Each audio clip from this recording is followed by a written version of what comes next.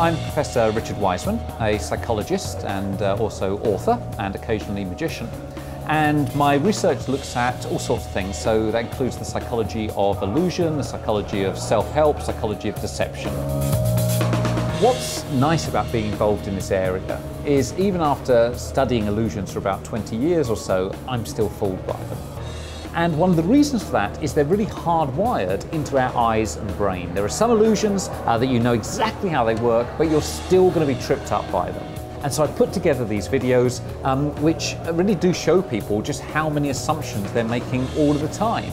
And so you watch a little video and everything looks normal, and then you suddenly realize that you're not looking at what you think you're looking at all.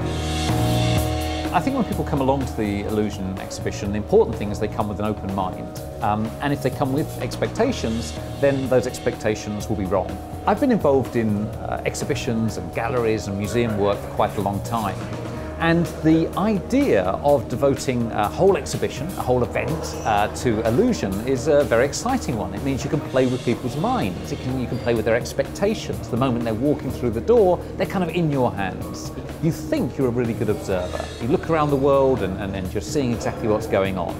That absolutely isn't the case. That's an illusion created by your brain. And what we're going to do is delve deep into your mind and show you what's really going on.